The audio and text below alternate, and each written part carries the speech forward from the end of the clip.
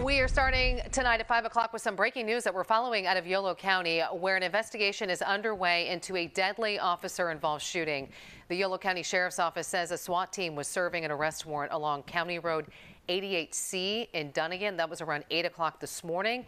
The shooting took place several hours later after 12:30. The person who was the focus of the warrant we know was killed. No officers were injured. Of course, we'll bring you the very latest information on this story as it comes into our newsroom during the show and then online at fox40.com.